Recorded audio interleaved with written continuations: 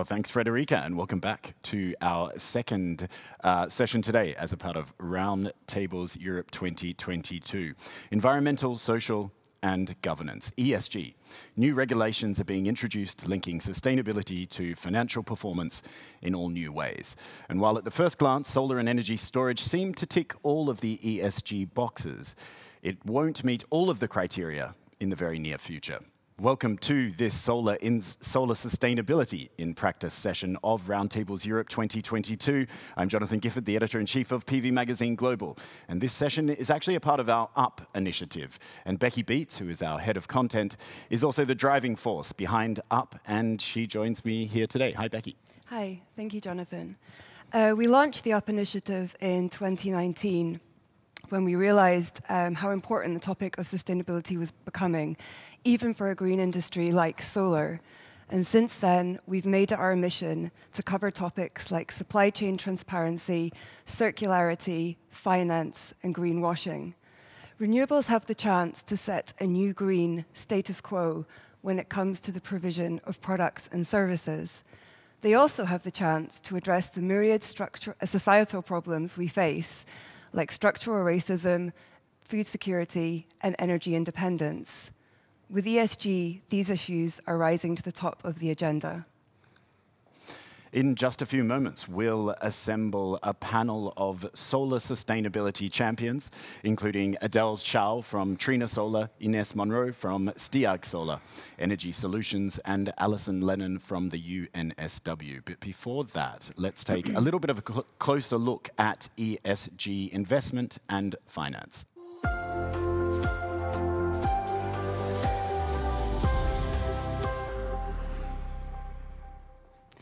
A leading financial expert recently said that ESG represents a fundamental shift in how we do business. This is its value, and the opportunities are enormous.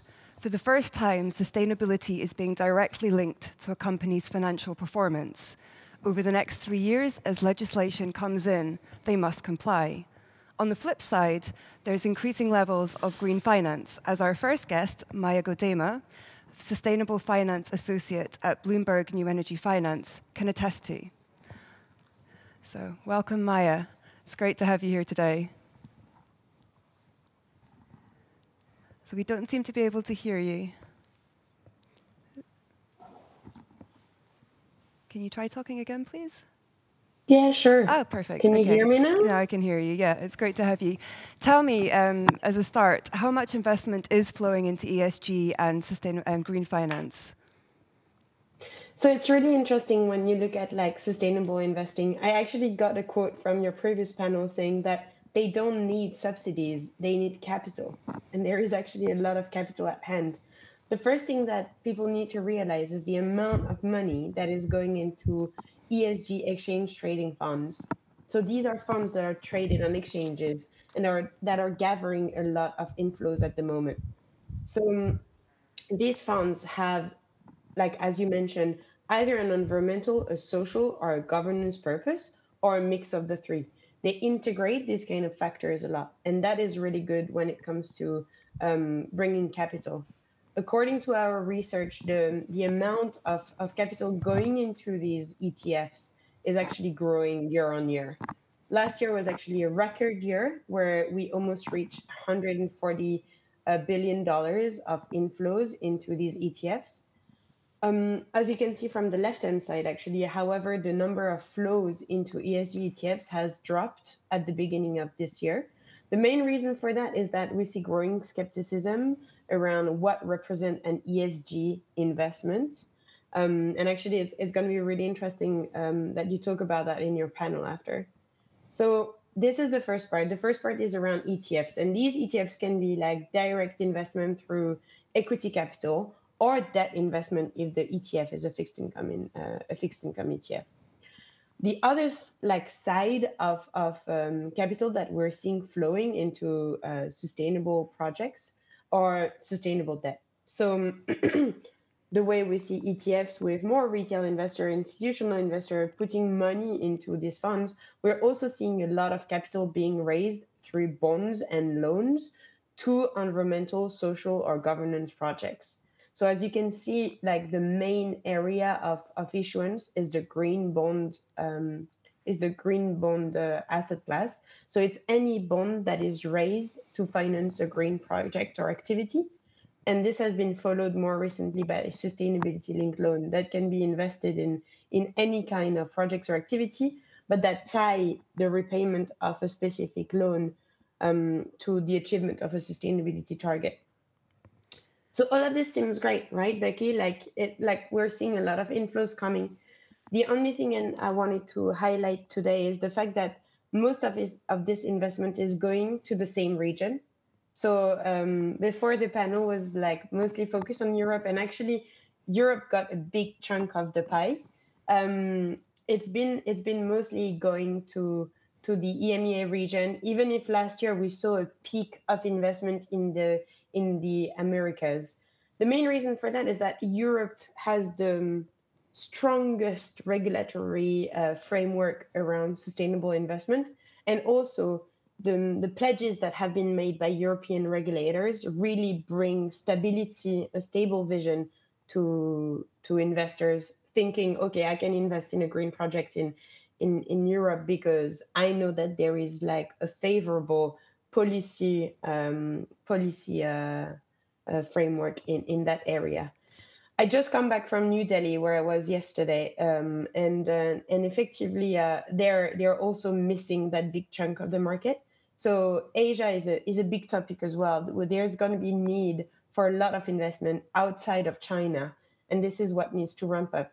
So we need to see ramping up of capital in other regions apart from EMEA, and also in different sorts of sectors. So far, most of the green bonds that have been raised were raised by companies that either comes from the renewable energy or power generation sectors, or any kind of company that can easily see a green project. But we're not seeing a lot of investment being made in heavy emitting industries. And that's an issue because you could totally imagine a Total or any kind of hard to abate, a company from hard to abate sector raising capital to ramp up their renewable business and ramp up their PV projects as well to, for instance, generate electricity for themselves. So that's another point that we're seeing.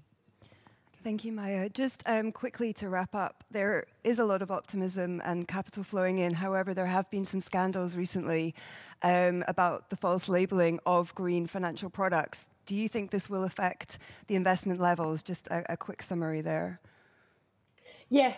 I think, like when I showed the first slide around the drop of ESG investment, like at least ESG ETF inflows, that shows how badly managed ESG projects can lead to growing skepticism and a loss of credibility of these kind of investments. But I mean, I'm optimistic. We're seeing a lot of regulations being pushed out in the EU, so that could really help. Great. Thank you, Maya. It's really great to hear your optimism for the sector and also the opportunity that we have to fundamentally change business and that solar is set to benefit for this. Thank you so much, Becky. I hope I see you soon. Yeah, thank you. Take care, Maya.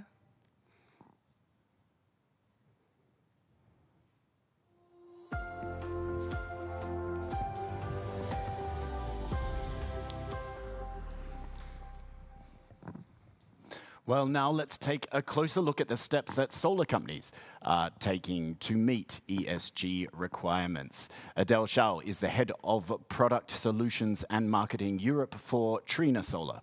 Adele spent over a decade with the company and is now a key leader of its European operations. And she joins us today from Zurich. Adele, lovely to see you and welcome to Roundtables 2022. Oh, it might just take a moment to get your sound. Oh, hello again, Adele. Can I hear you? Can you hear me? I can now. Perfect. Wonderful. Well, thank you so much for joining us and for making the time. Now, I know that Trina has been very active in terms of spreading the word about its sustainability efforts. Can you please take us through some of those? Yeah, sure. So first, thank you everyone for being with us today. And today I would like to share actually two stories about Trina and also one story about myself and about ESG. So I think when we talk about ESG, first we should start like, why are we doing this? We know we're in the green industry, but how can we do better? What goals we try to achieve here together? First, I want to take you back 20 years in time in China. So actually, this is a village where Trina started our business a long time ago. So, in West China, there are a lot of village in mountain without electricity. I think it's not that uncommon around the world. And a lot of people there need electricity. For example, for kids, they actually don't have electricity at night. It's really difficult for them to live there, to get better education. So 20 years ago, Trina sent a team over there, and really first time for the kids over there to see electricity, to see lights light up at night, that completely changed their life. This is actually the real story of our founder, Mr. Gao. And the moment the kids saw the light, the eyes really inspired him, continue to today, inspiring everyone in Trina to actually produce more solar energy for the world. Because we don't just provide solar energy, we actually change life of a lot of people around us in the world. So I think this really inspires a sense of social responsibility. The actually first thing about the ESG, right? The social responsibility part. So what we continue to do, I think, is not just Trina alone, but here give you some idea of what Trina has been doing in the past 25 years.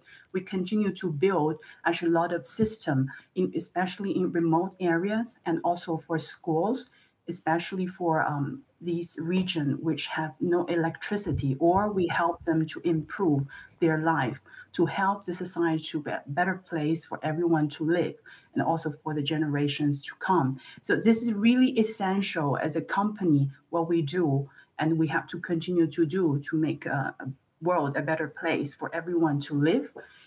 And now I want to share with you a second story. This is actually my story. Maybe West China, Africa sounds a bit far away for you.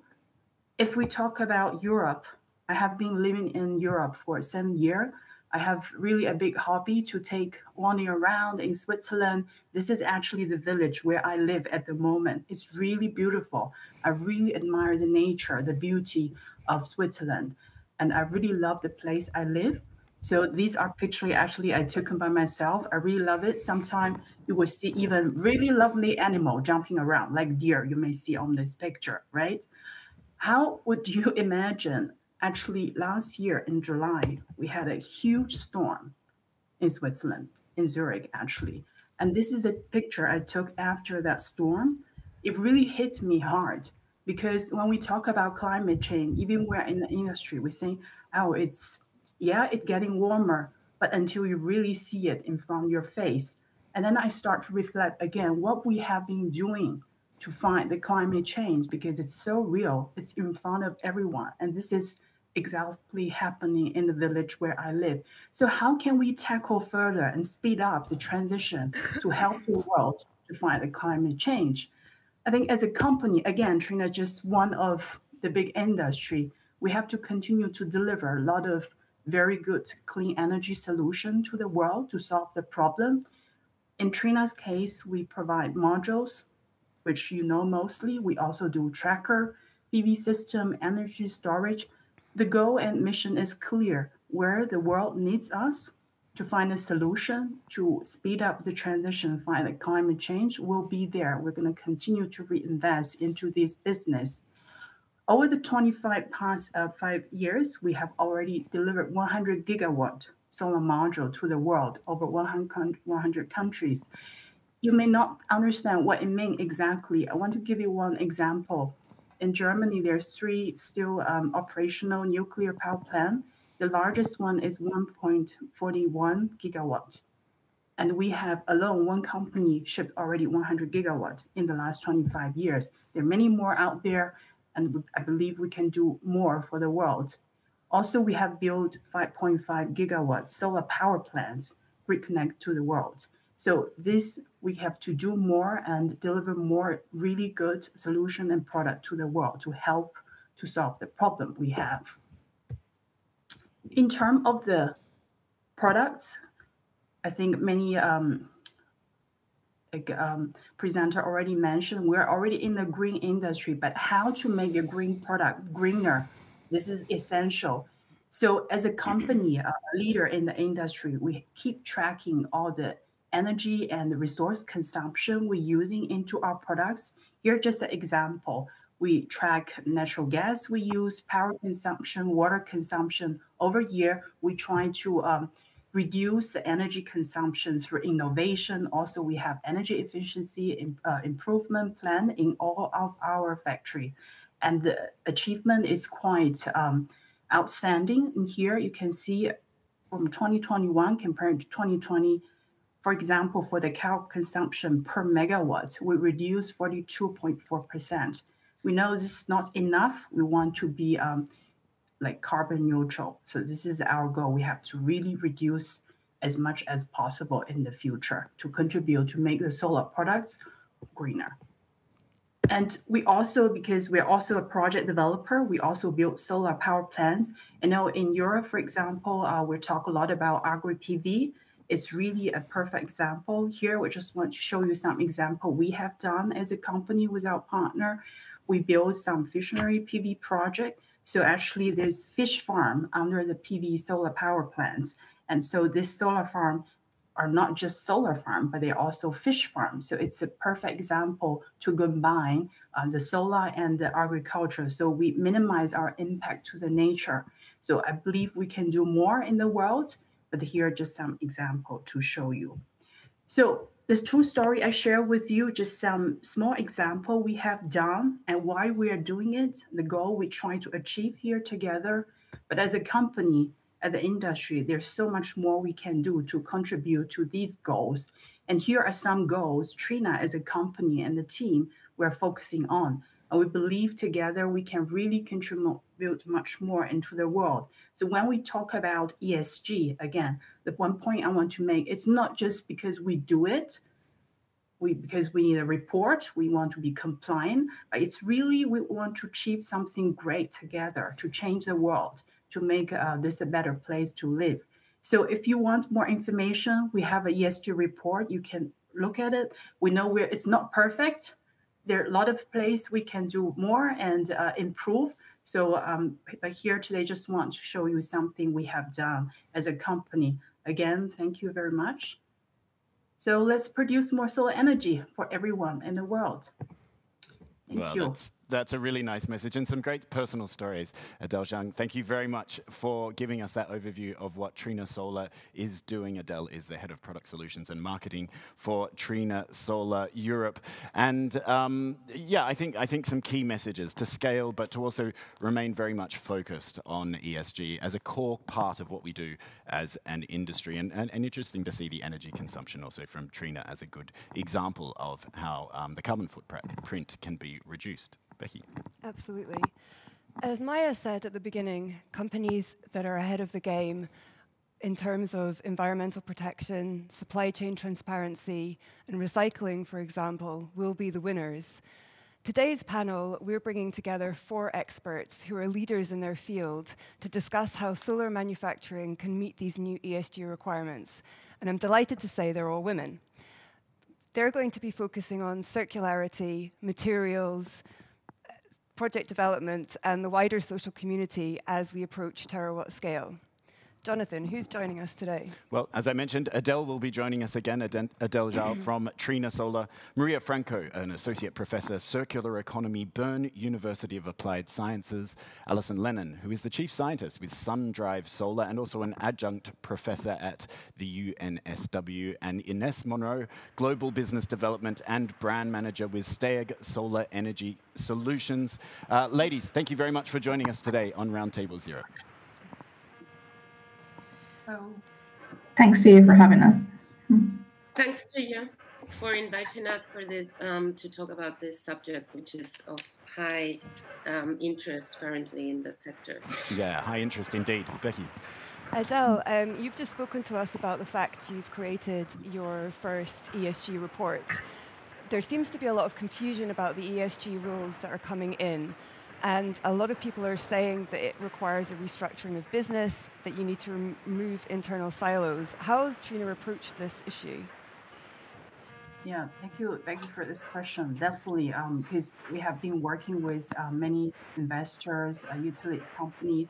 When we talk to them, actually, everyone has a bit different requirement on ESG, and I think so. For as a company, sometimes it's quite difficult to really to fit everyone's need. So that's why we actually step back and reflect exactly actually what I showed you first. I think we have to understand what problem we try to tackle together regarding ESG, why we are doing it, what goals we want to set. So in the ESG report, you will see we set very clear goal. We don't just show what we have achieved, but we also set the goals in the next years to come as a company. For example, energy consumption, resource use, everything. So of course, again, it's not perfect, may not meet everyone's need. As a company, we try to fulfill the goals and mission we started in terms of ESG. Thank you. Ines, as a project developer, how do you approach this issue? Yeah, thanks for the question. Actually, I think there are three main pillars for a developer, but also for an EPC service provider such as Sense and also O&M service provider.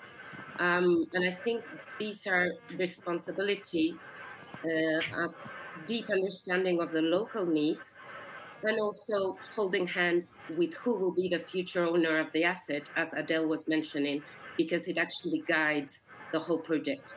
Fortunately, owners of assets are involved in early stages of the development of a project.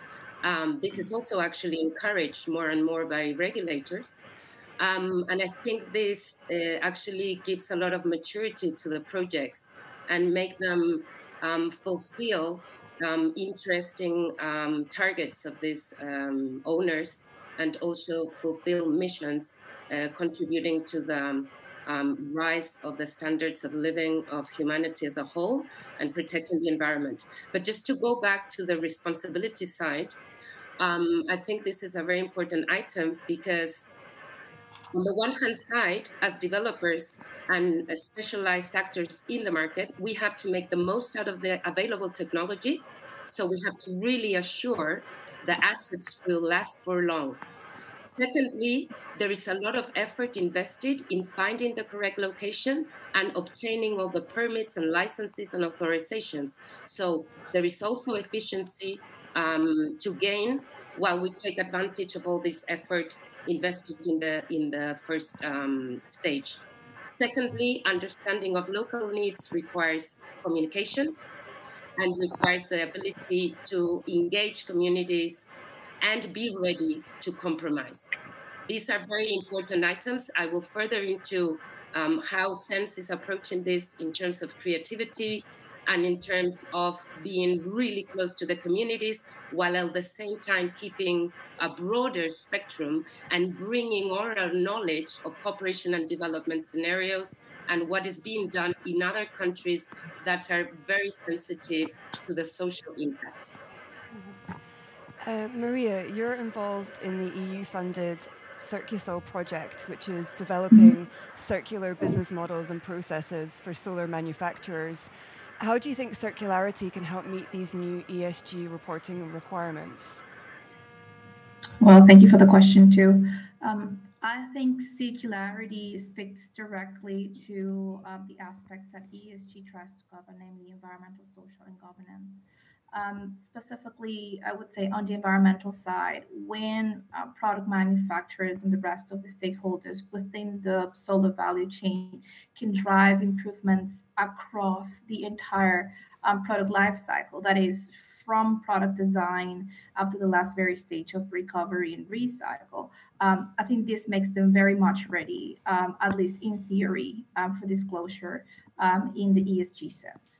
So for instance, when we talk about product design, that would entail design for repairability and recycling of PP modules. And this in turn would entail, for instance, minimizing non-reversible adhesive and bonds, modular product construction, encapsulants with release layers or no encapsulants at all, and so on. When we talk about business models and we keep going along the product life cycle, then not concentrated only on full ownership models, which is what we're used to, but also opening the room where the situation allows it for product service systems. Right, and of course, legal administrative barriers would need to be solved in certain locations for this to happen. This is some of the things we've at Circusol tried to look at. Then, when you keep on moving in the product life cycle, when you talk about reuse, support through standardization, the preparation for reuse, and making sure that those modules, PV modules that are eligible for reuse, could be deployed and could be tested and standardized in different markets. Then recycling, and last but not least, I would say thinking about how technologies can enable all of these circular strategies, right? So this would entail not only circular KPIs, but also the use of different technologies throughout the product's life cycle to create, measure, and also improve all the circularity potential. Okay. Product. Well, thank you very much. Thank you very much for everyone for those first answers. You can see immediately just how such a broad field, ESG and sustainability in solar, right from product design through to manufacturing itself, a huge amount that can be done on the project development side as well. And Alison Lennon from UNSW, I also want to, and from SunDrive, most recently a startup based in Sydney. Thanks for joining us from Sydney today. I know that we've had a lot of discussions just very recently in the last kind of 2 or 3 years about material consumption within manufacturing. We can design for more circularity, as we were just hearing from Maria, but we can also design for less material consumption in production. And as we scale towards terawatt scale production, this is going to become increasingly important. What's your take on the way things are moving within PV manufacturing in terms of material consumption? Thanks for the question, Jonathan. It's actually a very interesting time in PV manufacturing. As I think most people are now really realizing that PV is going to play a major role in decarbonisation, most PV manufacturers are critically looking at their supply chains to make sure that they can sustainably produce the materials that they need to make the amount of modules that they need to make. So I guess while the world only made 200 gigawatts of modules each year, we didn't need to think that much about whether we had enough of the different types of materials that we needed. But making 4 to 5 terawatts is another matter. So I guess with the cells, I mean, the material that's come into focus most in recent times has been the use of silver. So most PV modules use silver for their cell metallization. And with the current PERC technology, they currently would use about 15 tons of silver per gigawatt of production. So if you were to scale that to produce 1 terawatt, which isn't infeasible by 2050, then you're going to use up more than 50% of the world's 2019 silver production, right? And that clearly isn't something that we want to do. Now, manufacturers are looking at this, and there are a number of solutions, using copper paste and maybe copper plating. And so I don't think it's an insolvable problem. You move on to modules. Modules use a lot of glass and aluminium as well. And you need to think about those materials. Although aluminium is not in short supply, if you produce aluminium by primary production, and we will need to use primary production because there simply aren't enough modules to be recycled to produce enough aluminium through recycling, the emissions that will be generated from producing all that aluminium are quite substantial. And so it's going to be very critical for the industry, the aluminium industry, to be able to decarbonize very quickly as we rapidly scale up into terawatt levels of manufacturing. Now, once again, like the silver issue, it's not insurmountable, but it does need the industry to consider decarbonizing very quickly so we can actually produce modules without low emissions. So I think going forward, manufacturers will consider sustainability quite importantly, and they'll consider it because it will affect their bottom line. It's going to become more expensive if you have to source a material that's in limited supply because its cost is going to go up. And similarly, if you use aluminium that is generated through a lot of emissions in primary production, then modules will probably cost more because they'll incur border taxes and so forth. So I think manufacturers will consider sustainability quite seriously in their future production. Okay, thank you, Alison. Adele, I'll bring you in. I think as a manufacturer then, how much attention to detail is being paid within Trina, and if you look more widely across the industry in terms of material consumption, but also low carbon module production. Yeah, I think I agree with what Alison said, right? So if we want to reach so much capacity, we need a lot of material. So one is for sustainability reason. The second is also for economic reason. We know, for example, I just watched the news. For some region, the electricity price just up 15% overnight. So it's incredible. So for us, actually, how we tackle this issue, first, we start from the R&D part. So we have to design the product and solution using less material. And also, we can have to open up with maybe different type of material to tackle. So, for example, aluminium. Should we also consider steel? So to have the option.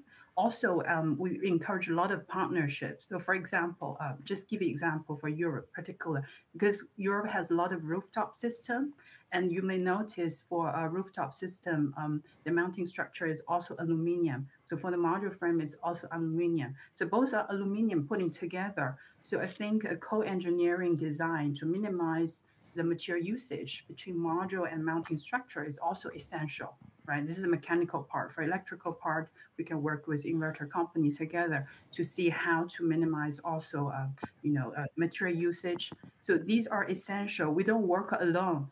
That's what I mean. We have to work with partners to minimize material usage and also open up, see what alternative we have. Recycling is essential. Maria also just mentioned. So we also, from the beginning of the design, we try to see which material can be recycled mostly. So for example, aluminum actually in this case is a really good choice. Trina is also the first company have gigawatt scale of double glass module compared with the back sheet, right? Glass can be really recycled. So we actually set up a team dedicated internally. It's not really public, we don't really market it, but we do have a material team really focusing on recycled material. So that's something we actually, as a company, working on at the moment. Also, we have been, of course, working on recycling, how to tackle in each region. So it's what we have. Yeah, thank you, Adele. Interesting, you say a kind of system approach, so integrating, working together along the value chain, the module producer with the mounting system provider or the power electronics provider. Inez, this is where a project developer like yourself might come in, and you mentioned earlier that you see a key role of, as a project developer, working with asset owners, really bringing them along the journey in terms of delivering a sustainable solar asset at the end of the day. When you look at different module providers and component providers, how closely are you considering sustainability concerns or carbon footprint, these kind of things? Yeah, so I think the key word here is innovation, as my fellow speakers mentioned. I think this is part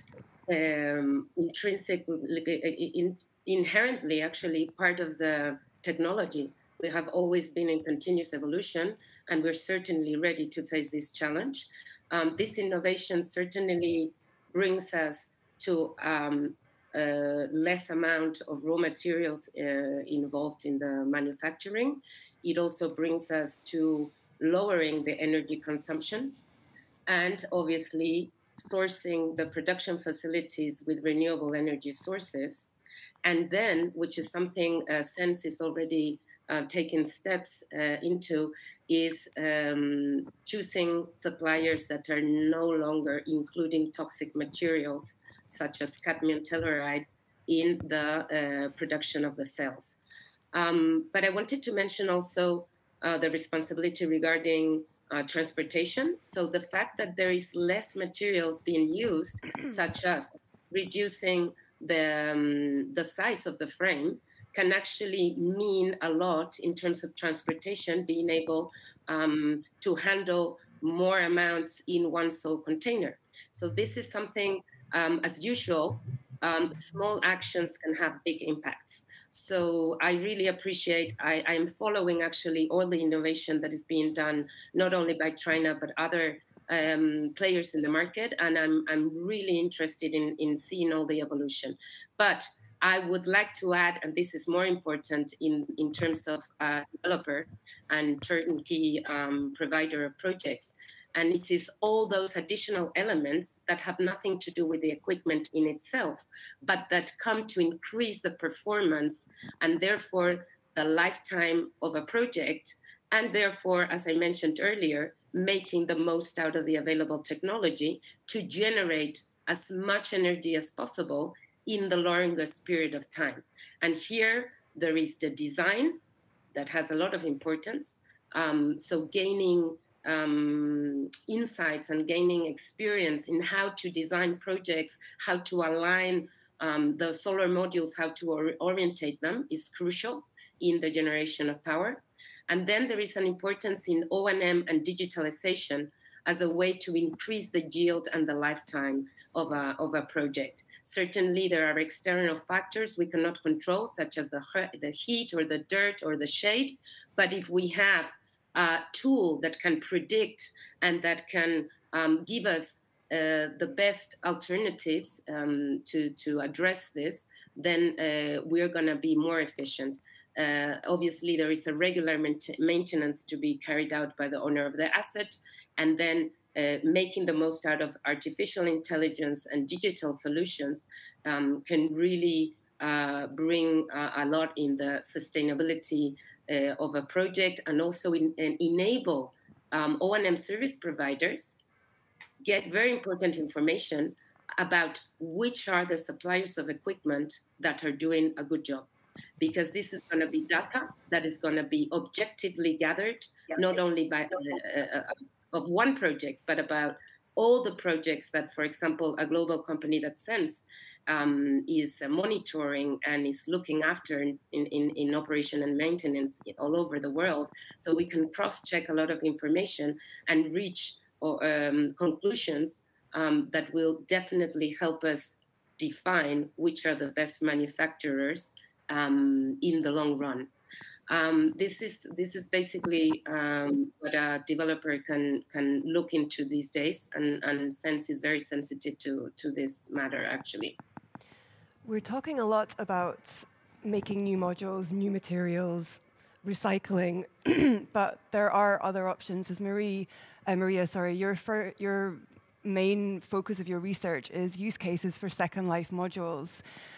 Do you really think it can move beyond a niche?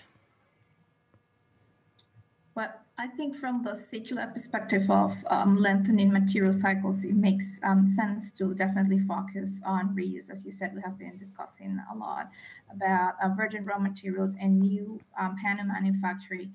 The results we've had from our research, we've actually developed a simulation model that sort of tries to map out the diffusion of PV reuse within the country case of Germany. And this is just because we have data availability for this, so we have been tracking this down. And it basically goes down to the question of volume availability. So volume availability for panels that would be in preparation for reuse. And this volume basically depends on the trajectory of the installation rate in a specific location. So this is a question that really needs to be answered in a one-to-one, I would say, one-to-one setting in different country settings. As I said, it depends on the installation rate, on the shape of the installation rate. If you take a look, then at the PV module lifetime, and you put that, throughout time, you can calculate after how long people have PV modules ready for recycling. And then also the question here comes, as I said before, when you talked about standardization for reuse, to think about which age cohort will be eligible for reuse. This is something that's not defined. It could be, for instance, 0 to 6, 0 to 10, 0 to 12. This is something that's completely in the air right now. So that would be something that needs to be defined. Also, the different types of degradation rates, for instance, in different locations, how also the different types of defects and failures in the PV modules can be economically repaired or not.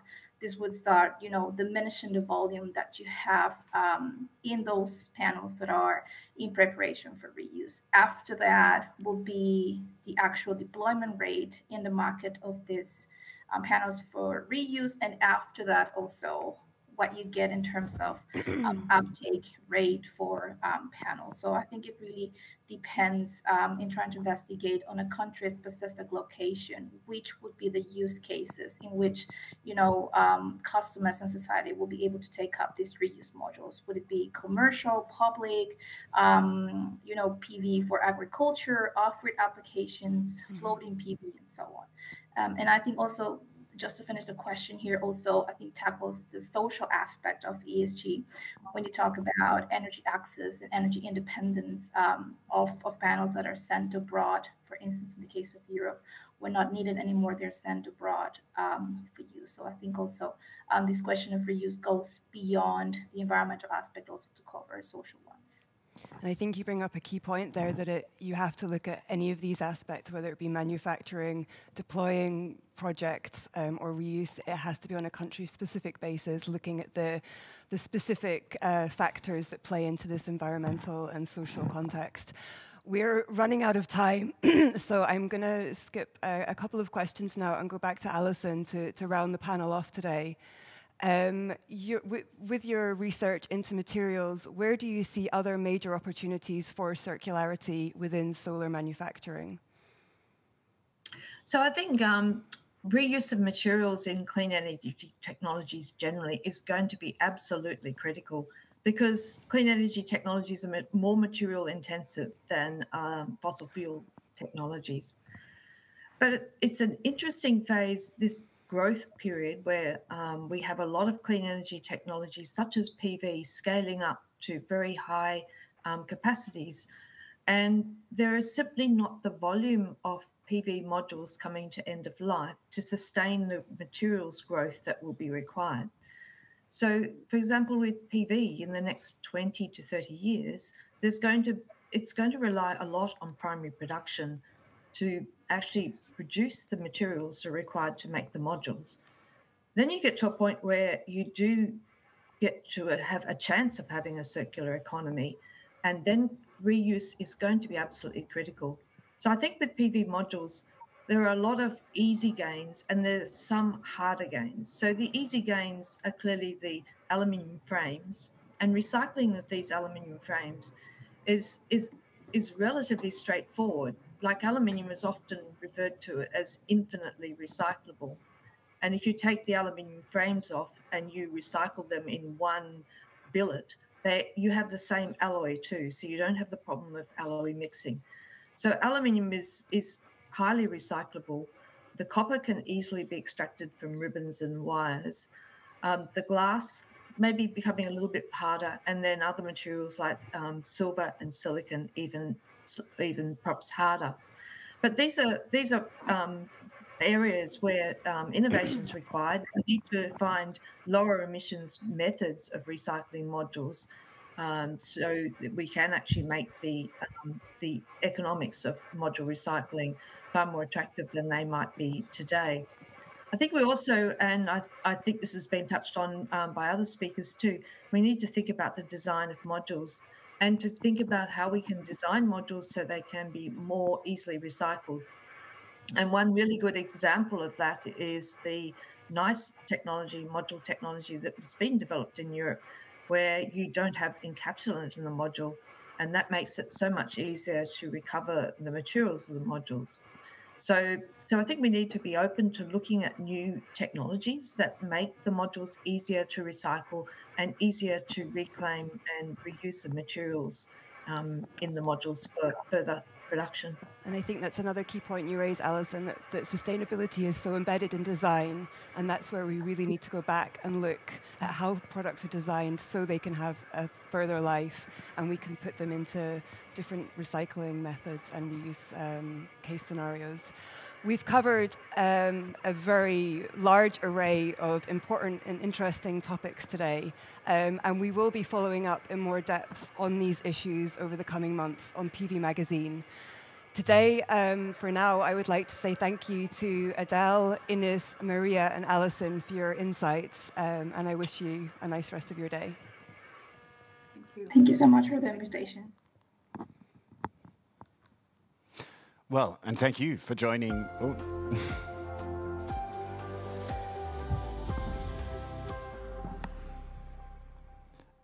And thank you for joining the sustainability session at Roundtables Europe 2022. Now you can get involved in the speed networking and explore all there is to offer on this event platform in the short break before session 3, which is starting at 12 midday Central European Summer Time. Session 3 is called How to Decarbonize Homes Today, where we'll investigate how solar suppliers and businesses can meet the complex needs of fully electric households and what needs to change both within the household and within our industry. I'm Jonathan Gifford from PV Magazine Global. Thank you, Becky Beats, our head of content and our UP initiative initiator, and I'll be with you again on Roundtables Europe very shortly.